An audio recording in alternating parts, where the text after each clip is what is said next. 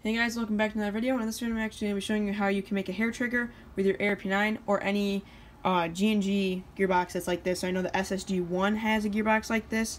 So I'm just going to be showing you that. This is a semi-complicated way. The first way you can do it is just the hair trigger. I did a video on that. I'm sorry, you could use a zip tie, go around. I don't really necessarily recommend that way to everyone, but if you do know how to take apart your gearbox, this is a good way to do it without having to solder and everything. So on the G&G trigger, it'll have this little piece that's screwed on, and you can take a pair of pliers and bend it out like I've done.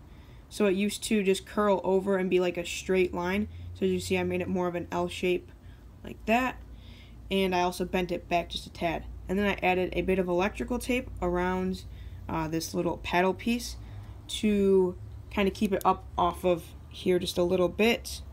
And so I'm going to show you what it's like. So you put it in, and this doesn't have a spring on it, just for demonstration, but yes, here it is. So spring would have it, and it'd be this as a trigger pull.